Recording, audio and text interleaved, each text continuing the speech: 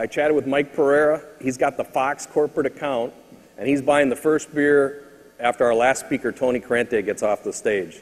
So let's give Mike Pereira, corporate account. Fox, very generous of Fox.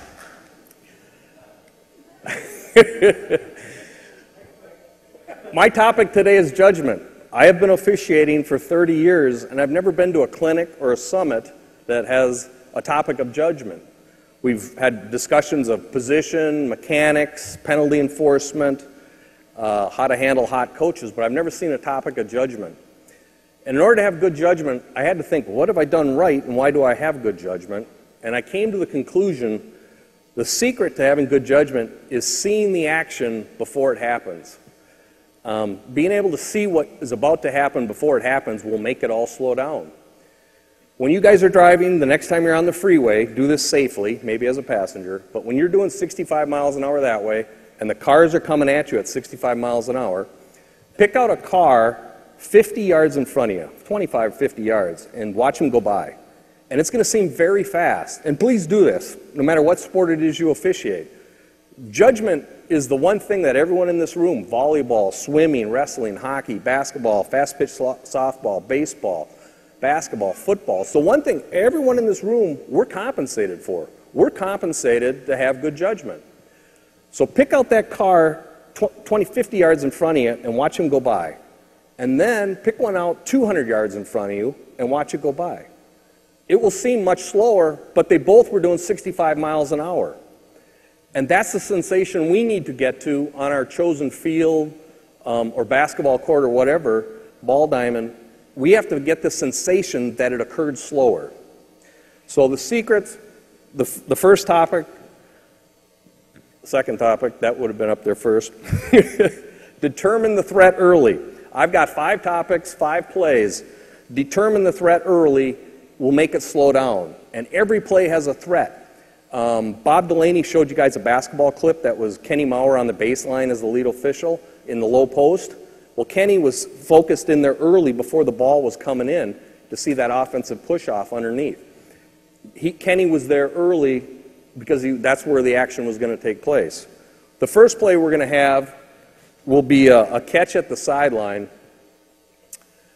And pause it right now. Okay, I'm at the bottom of the screen.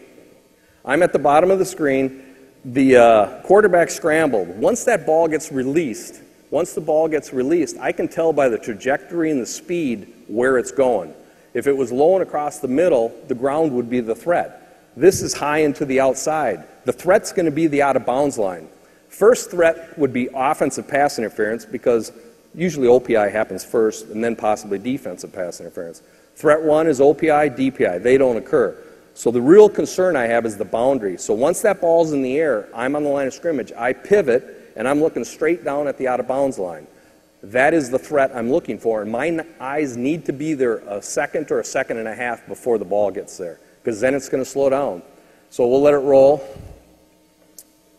Boom, boom, 2 feet. But if you followed that ball and were with the ball and then got it, it would be too fast. It would be like that car going by at 50 yards, not 200 yards. But if you were studying that ground before the ball ever got there, it would be much simpler. The fourth threat is, did he maintain control of the ball? Did he bobble it, or did it come loose when he hit the ground? That did not occur. That's a good catch. Boom, boom.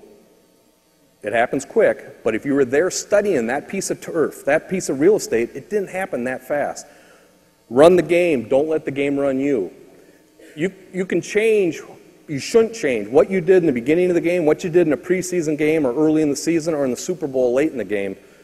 Don't change what we're in charge of. We have a set of rules we have to deal with.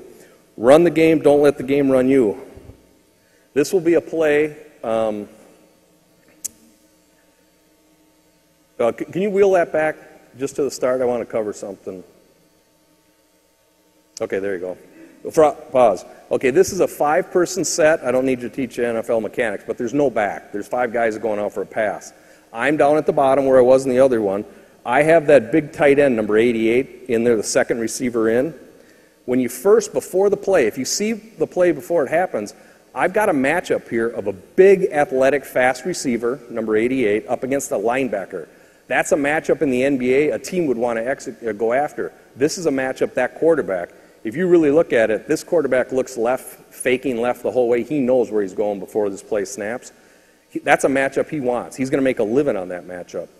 Okay, let her roll. The linebacker's out of position. It's a bad matchup, and he gets there early and rakes the arm. If you're there early studying it before the ball gets there, you'll see it. But if you get there late, like you're tracking with the ball, it will seem too fast, and it will seem like it was on time. Here's the real truth of what happened in this game. I call pass interference on this play, and one of my fellow officials comes in and says, "Jeff, what do you have? I don't have anything there." And this was the first time I got nervous in this game, and this is pretty late in the game to get nervous. But I got pass interference, 2-yard line, going in, and one of my fellow officials is saying, "What do you got? I don't have anything." So we have to be able to replay the play in our head and be able to regurgitate it in essence, play it again and see it in your own eyes.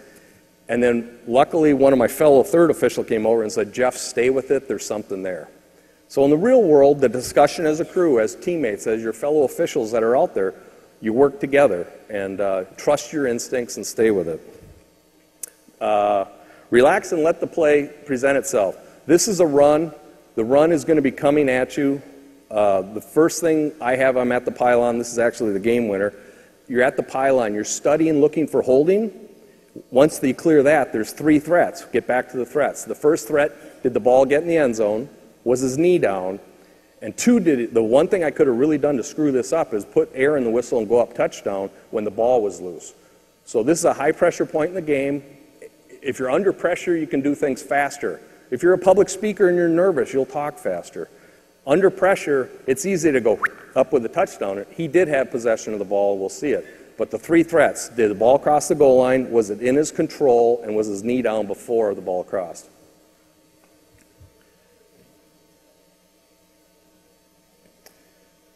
This is the game winner.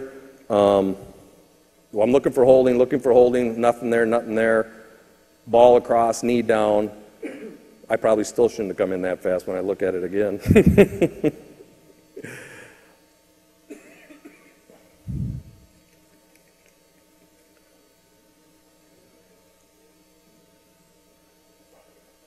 Pylon cam. This game had 82 cameras on it. A normal game has about 12.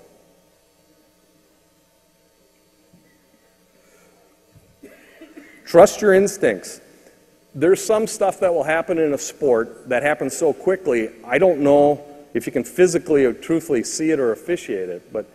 And this is, I watch a lot of film. I watch probably 15 hours of film every week.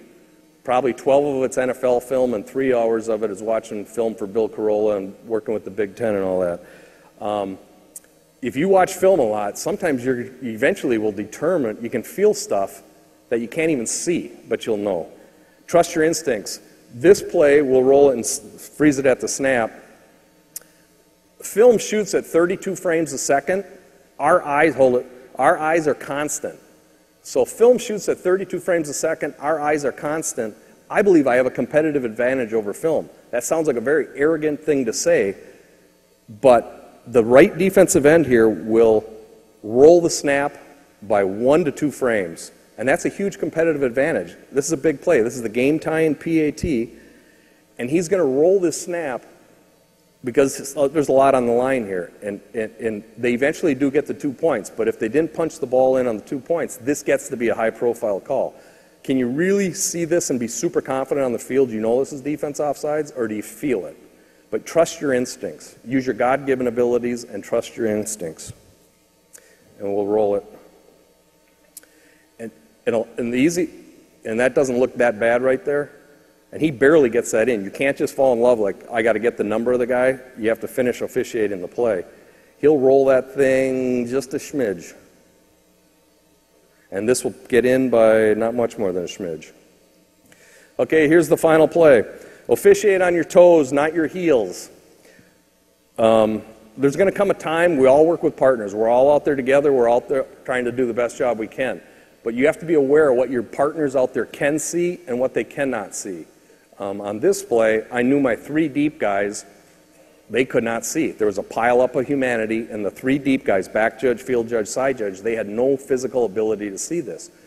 And you have to be able to be confident in your ability and assert yourself. So if we roll the film, remember what I said, determine the threat early.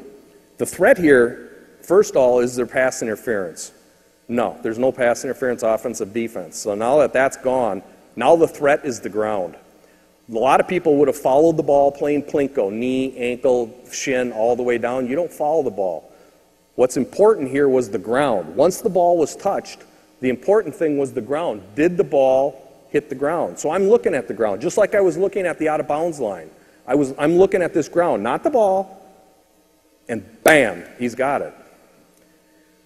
Don't follow the ball. The ball's not going to help you. Right now, the only critical thing is the ground. I got a little lucky. He caught that ball horizontal. If he would have caught it vertical, whether the nose touched the ground or not, that would have made that a lot harder call. For some of the older officials in here, Gino Sterator calls me Mendy Rudolph when I get a little animated, when I start coming in with my signals. And Jerry Markbright knows Mendy Rudolph, I know that. A great NBA basketball official from the 60s and 70s in the NBA.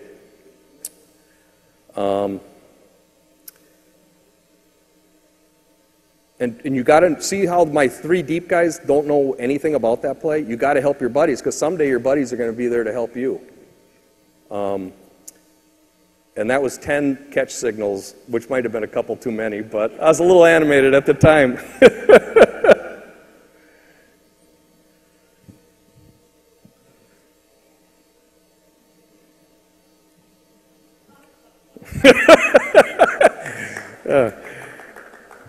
Three nights ago, I was having some food, and I had a fortune cookie.